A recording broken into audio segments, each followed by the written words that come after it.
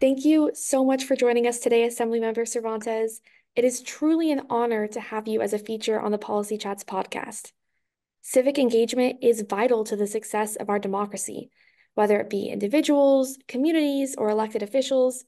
Working together to promote and advocate for public policies is essential, which is why we are so grateful to have with us today Assemblymember Sabrina Cervantes, who is the first Latina Millennial to be elected to the California State Assembly and the current chair of the California Latino Legislative Caucus. So with that, thank you so much for joining us today, Assemblymember Cervantes. It is such an honor to have you on the podcast. It's a pleasure to join you and be back with fellow Highlanders. Yes, thank you so much. And that is another amazing part of your experience is that you were a former Highlander at the University of California, Riverside.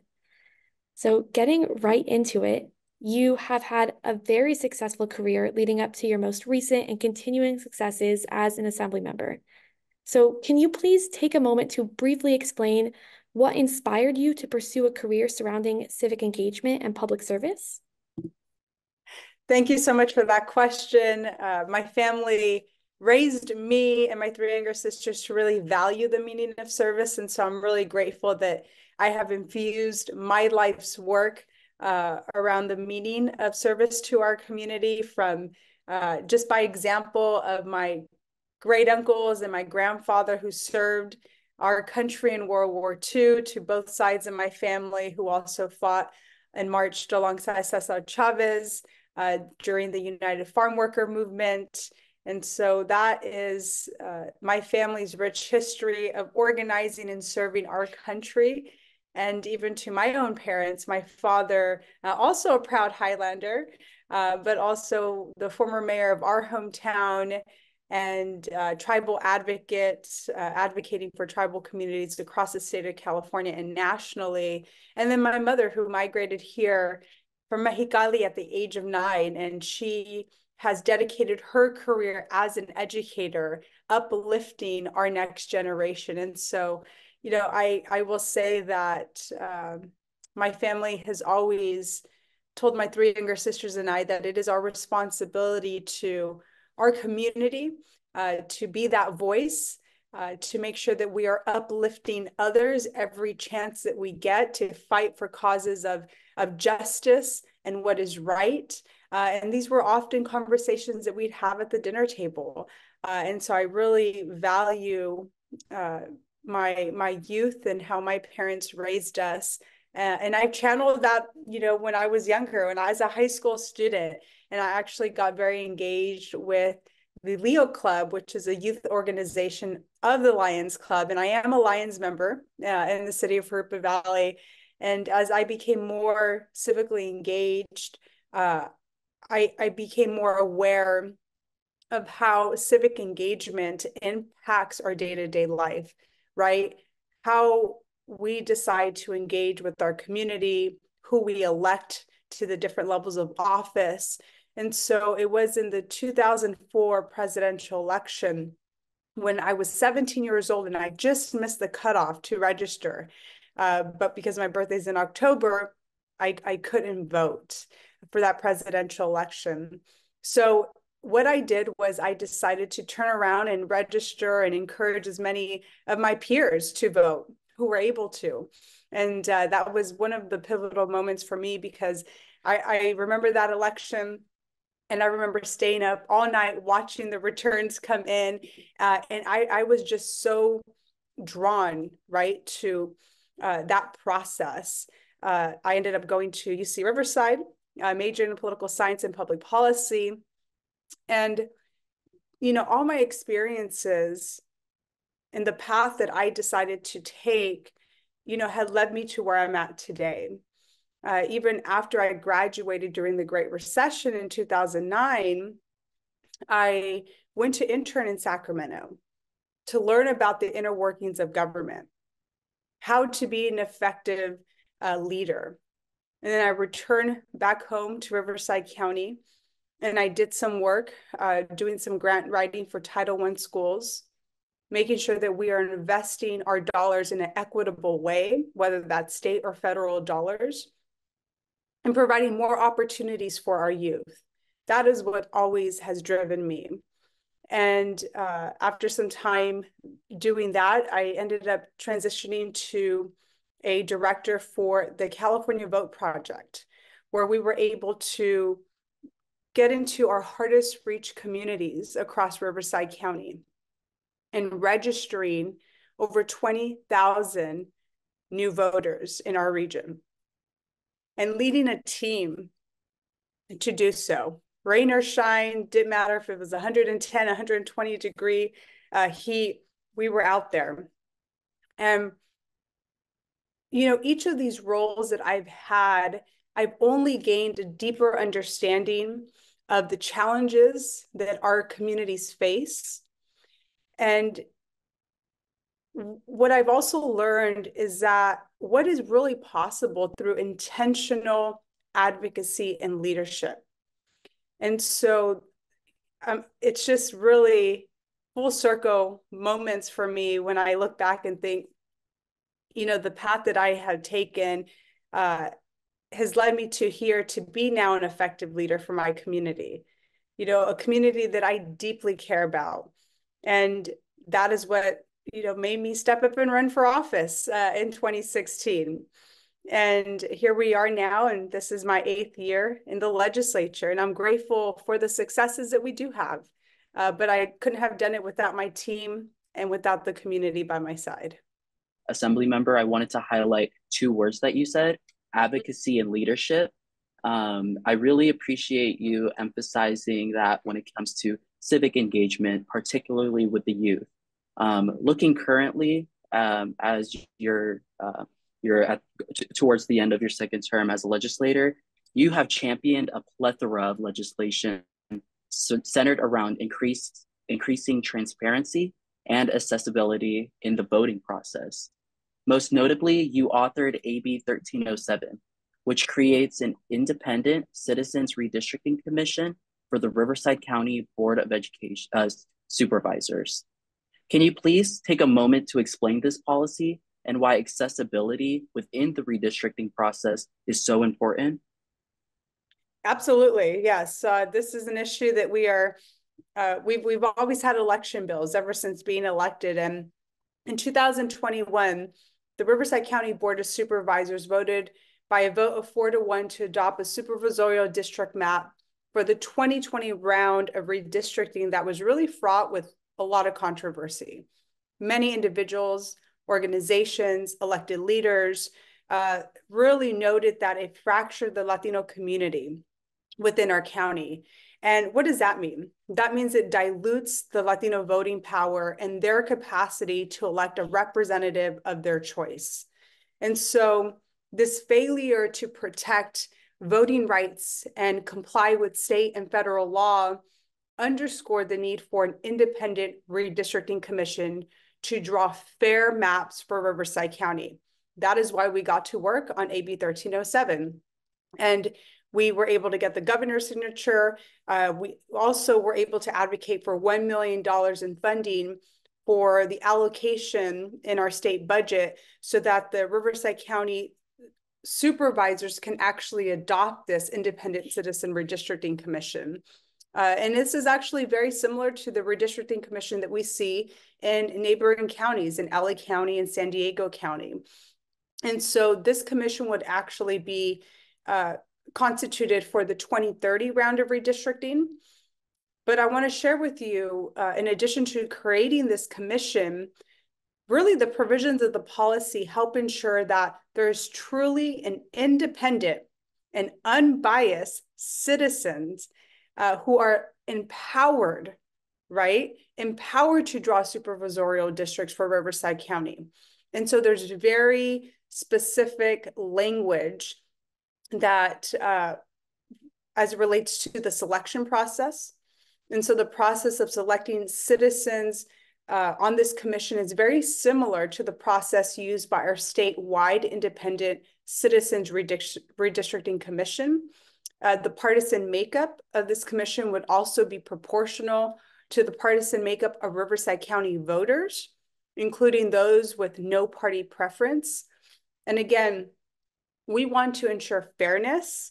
We want to also ensure that there were eligibility requirements and prohibitions. And so those are going to be based off of current employment and previous employment history. But overall, this new law we believe, will truly help protect voting rights and the power of our Black and Brown communities while strengthening our democracy within our county. And so we need to just continue to ensure that members of the Board of Supervisors cannot draw their own district boundaries that for their own benefit, right? Instead, we are returning that power where it rightfully belongs, and it's with the people. And that is so powerful that these legislations, specifically AB 1307 that we were just talking about, are meant to provide more power and access within our democracy to the people. So kind of going off of that, but taking a little bit of a different route, earlier in your time as Assembly member, you also authored another amazing piece of legislation, AB 201, or the Text Message Disclose Act, which promoted campaign transparency. So in a world where it's always increasingly easier to reach people with information, what does this policy accomplish?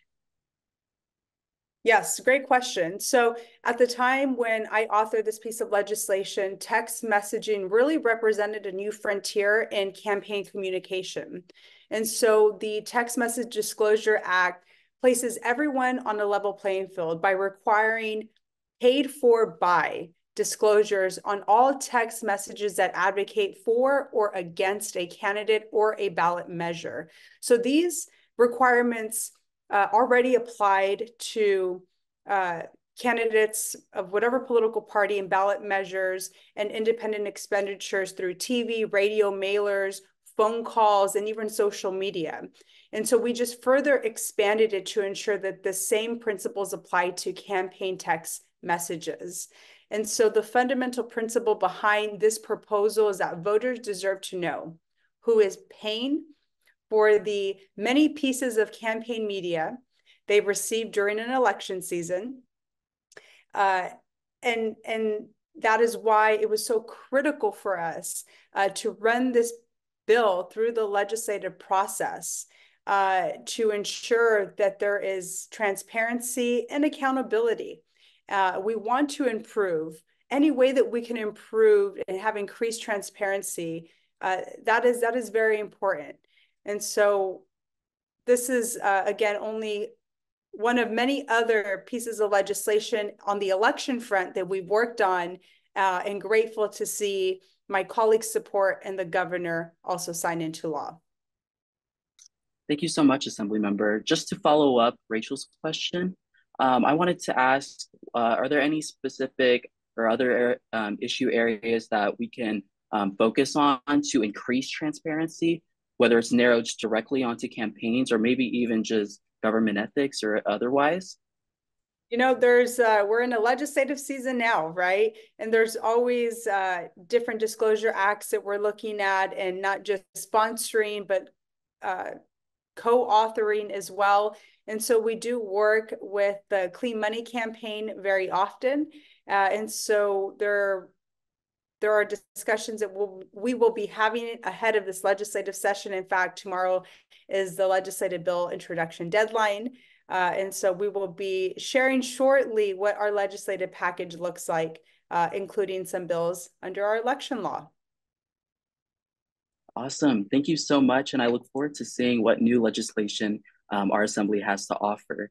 Kind of tying into that, policies like these are truly groundbreaking. And we've only discussed a couple of the countless laws that you have signed into law. But how can these policies serve as a guide for future policy making, whether it be at the local, or such as yourself at the state, or maybe even the federal level? Yes, so the policies that we've pushed through the legislature and the investments that we've advocated for, which now we've delivered over $650 million in investments directly to our region, whether that's on environmental justice, K through 12, higher education, housing, healthcare, support for our student veterans, funding that includes our transportation network, our parks and open space, wildfire resiliency, voting rights. These are all issues that we've been able to deliver on over my course of 8 years in the legislature. And these are all issues that have come from the community on up, right? Making sure that we have been forward-thinking and bold and pragmatic with our approaches, and really setting the foundation for the type of leadership we want to see, the community wants to see on their behalf in Sacramento. So with many issues we face at the local level, at the state, and at the federal level, there is always opportunities to do more. We should always want to do more and lean in with intentionality. That is always a key as a leader, is about listening and understanding the needs of our very diverse communities that we represent. And so it is upon all of us, especially elected leaders, to lean in on these issues that matter most to our working families, and ensure that we are being their voice on their behalf, and making sure that it is their narrative, right? It is their narrative that we are sharing and that we are delivering on, to ensure that we can all thrive together, because that is a future that I want to leave for my children, my triplets, who are only 4 years old.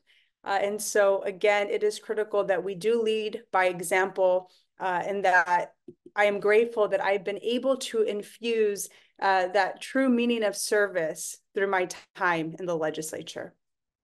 Thank you so much. And all of these different policy areas that you're bringing up, student veterans, voting rights, environmental issues, it really highlights how there's so much that can be done to create good change in the world and in our state and in our region. So, kind of going off of that, how do you balance trying to tackle all of these differing yet so important issues as an assembly member? There's truly no real balance. It is difficult because I do travel back and forth from the district. I travel out of Ontario Airport into Sacramento, although it is only an hour flight. I do this 4 times a week, and the legislature is 8.5 months out of the year, and so being able to find a balance is not really realistic in this line of work, although I'm very intentional about the time that I do take, even with my family, to ensure that, I know my kids, they want to already travel with me to Sacramento. They want to catch a flight with me. And they're just at that age now. And I love being able to also integrate them into our community, right? Attending community events, seeing what their mama does, as I represent our very diverse, vast community. And so one thing that I, have also learned, being the first Latina Millennial to represent us here in the legislature, it's taught me that it's never too early to get involved. And that's for anyone. As I go and I speak to students from all age groups, excuse me, and college students as well, it's bringing these experiences to these positions of power and advocacy and having a seat at the table. That's what drives good public policy, and that we each have something to bring to the table. No matter your background, no matter your experience, that's what makes the difference in the future of our communities. And I've seen that directly impact what policy looks like, what gets introduced, what gets through the legislative process, and what gets signed by the governor. And there is nothing more important, especially during this time that we're in an election season, than to exercise your right to vote, because it is the most powerful tool that we have. It is at the ballot box.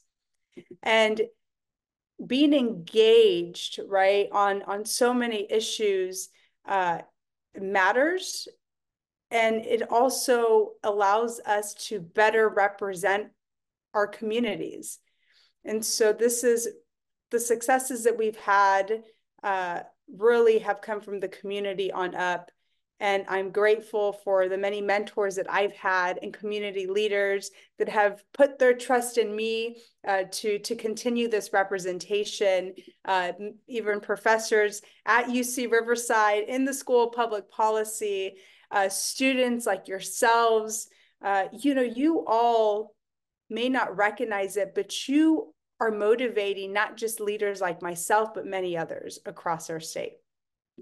And so I always encourage folks just to look within, find your purpose, and go out there and make a difference. Thank you so much. That's so powerful what you're saying. And even what you said a little bit earlier about how bringing your experiences to positions of power is truly what drives good policy.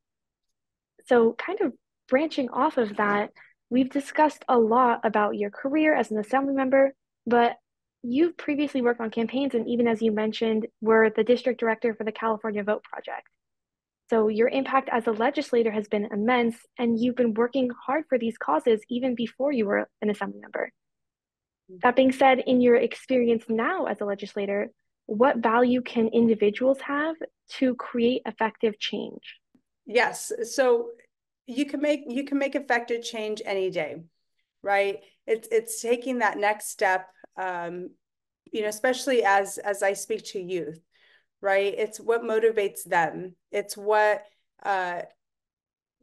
change and outcome do they want to see in their own communities, whether that's at a local level or at a statewide level. And it's just by advocating on these important issues at any level of government, you just got to take one foot in front of the other and, really lean on those who are already in these spaces to better inform ourselves. And, that will be better for our decision making at the end of the day as well.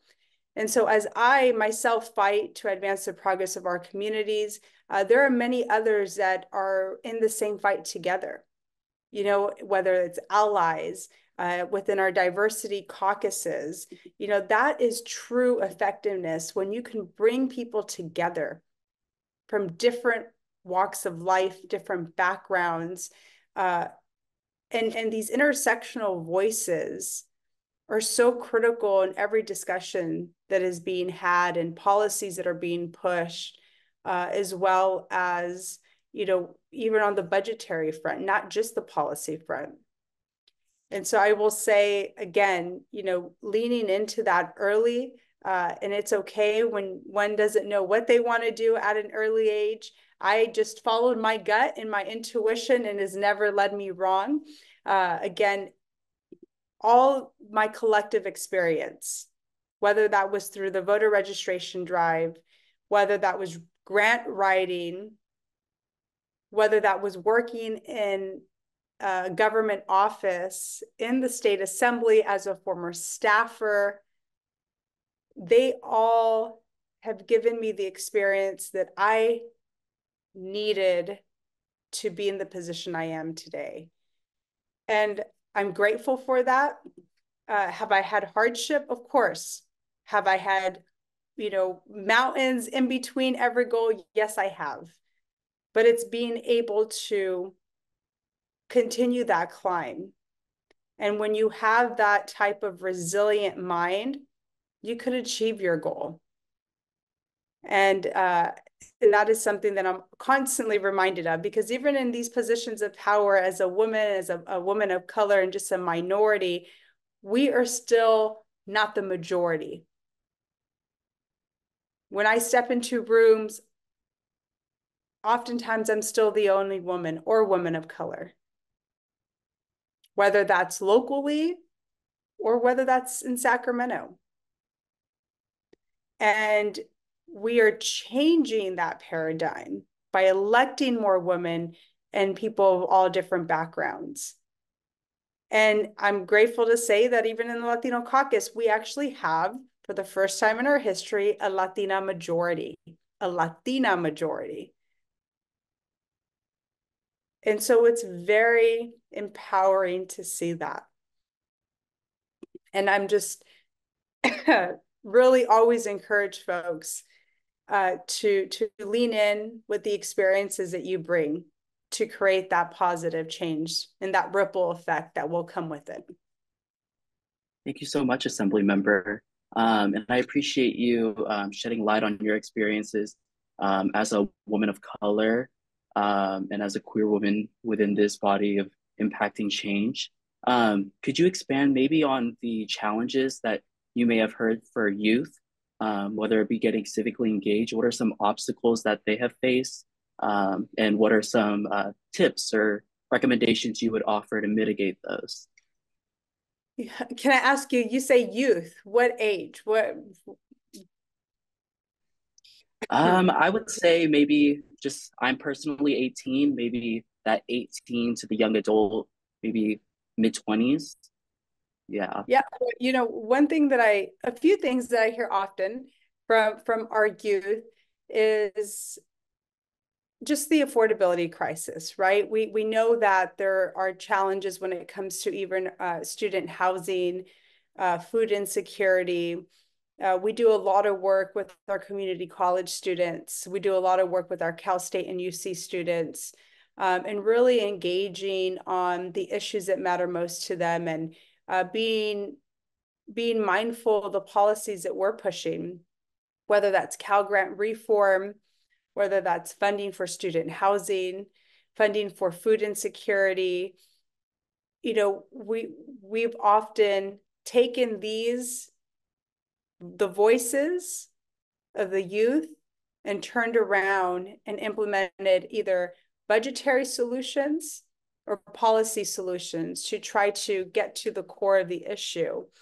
And for myself, given that I have a passion in education, you know, we've been very intentional, even of uplifting the voices of our student veterans and making sure that they also have the resources to get through their schooling, get the credits that they need when they return back to civilian life, and being able to cut through some of the red tape. You know, there's a lot of challenges that we do have, and I believe that even through our Cal Grant reform that was historic this last session, we need to continue making good on those type of investments. Even though we have a budget deficit this year, we need to ensure that we're leaning in with our values.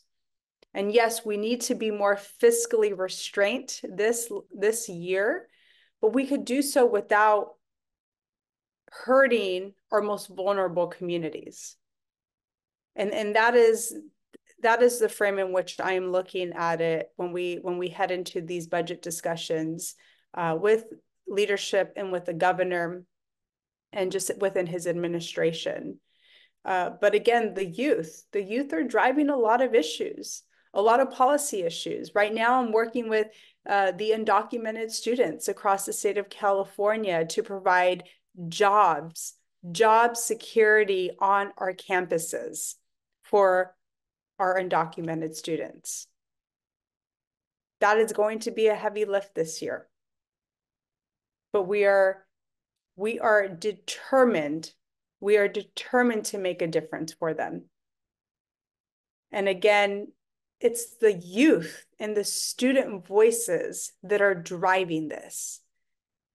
And that's how it should always be.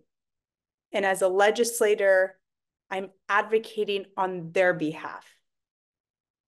And so as students, as policy students, as you see the need for change in your own backyard, I encourage you to reach out to your legislator,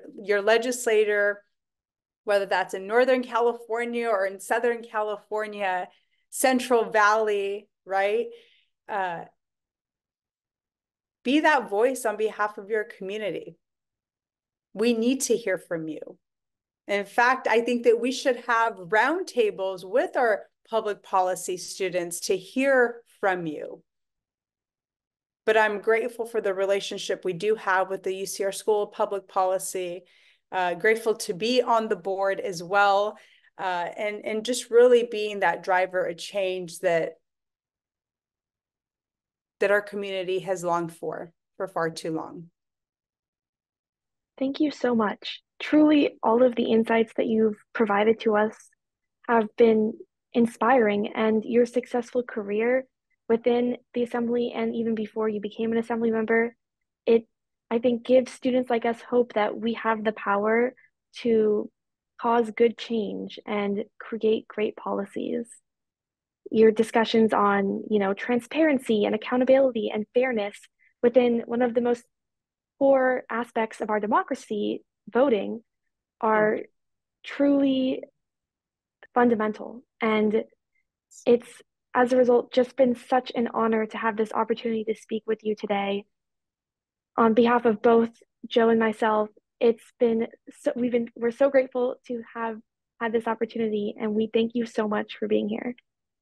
My pleasure. Thank you so much to the two of you, and look forward to seeing you out there getting engaged and making some positive change.